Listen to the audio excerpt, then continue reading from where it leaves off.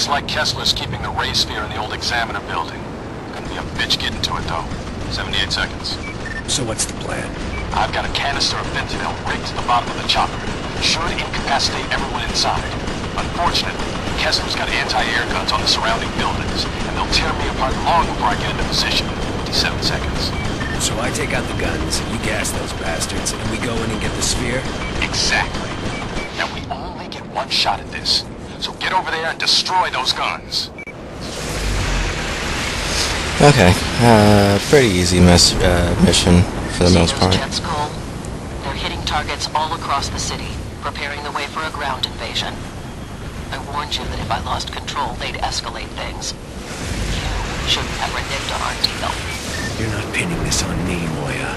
I already have.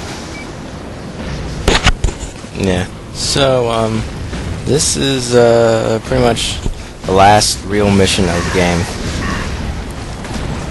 And it's not that long, or that particularly tough. The time limit on the mission is pretty lenient. So, all you gotta do is just go over to these, marked houses. Need to hit him with some real power.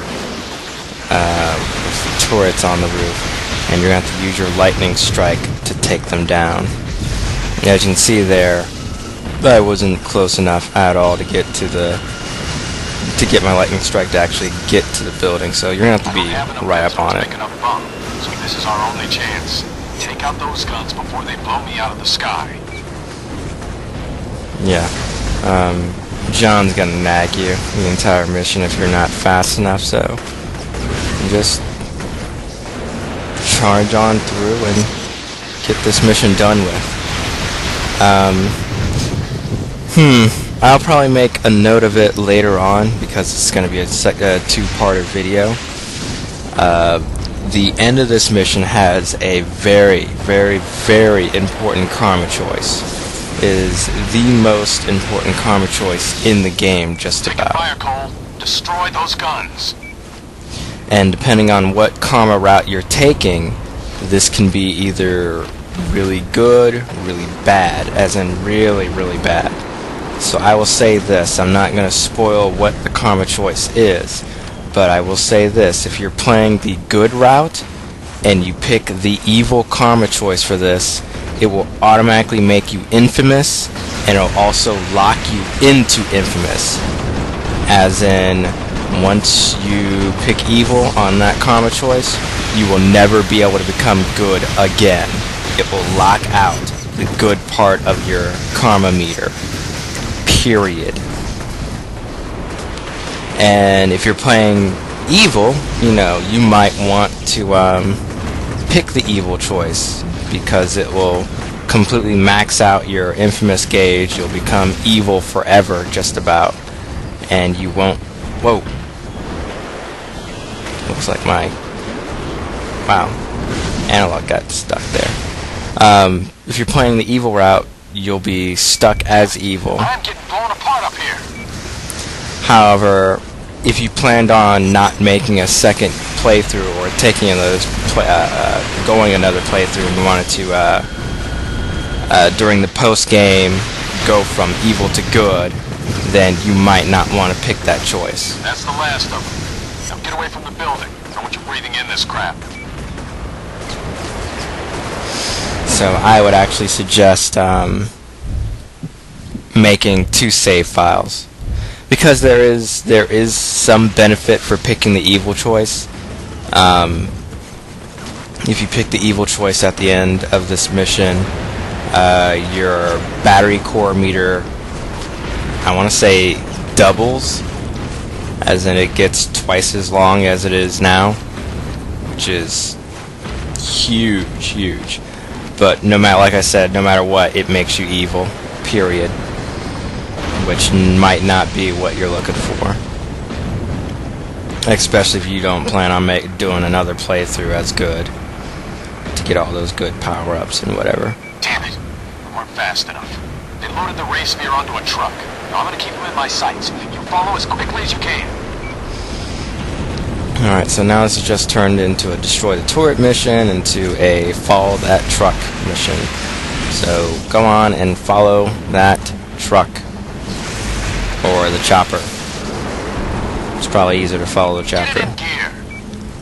Now, this is going to be one of those harder race missions, as you're going to be following this truck for a real Come on, Cole, you got to move. long time. And you're going to be chasing it over an island. Or over to another island. Get the lead out.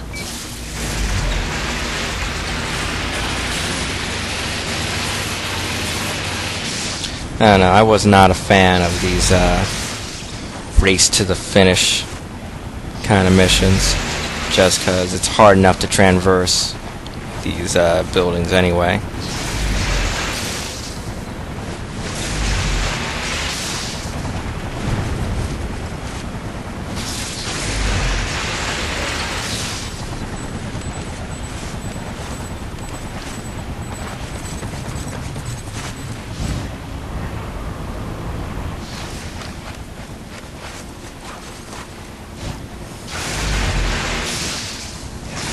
Getting away.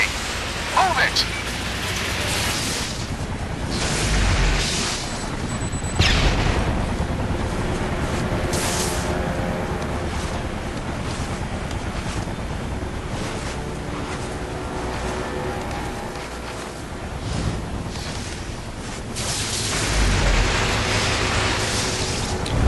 Alright, and then you're just going to infiltrate this small bridge area over here.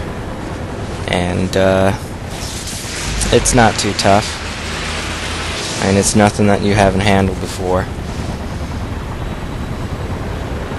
Just be careful. They've got a boat inbound, probably trying to take advantage of the fact that water will kill you. I've got fuel leaking all over the place, so you've got to catch up to us or we're going to lose the sphere again. Yeah, there's a huge litter of landmines behind that building, so just shock the floor. Damn, gas grenades.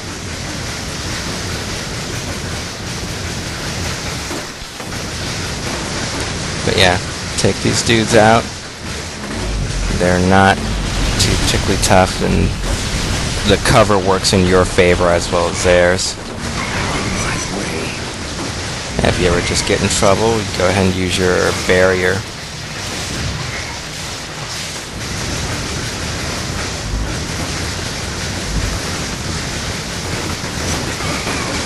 Yeah, and there's a turret behind the corner, but that's why you have your barrier.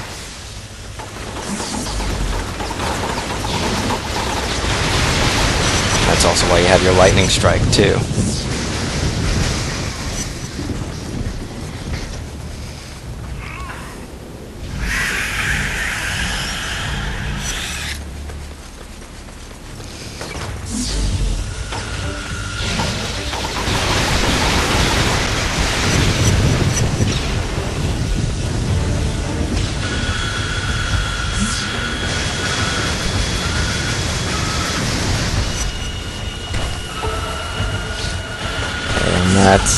That's pretty much it for this video. After this video, it's the final boss of the game.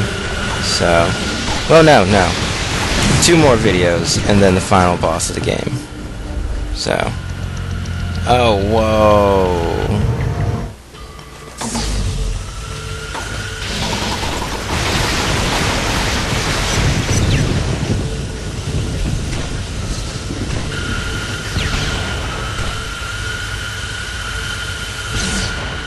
Someone forgot to edit out a death.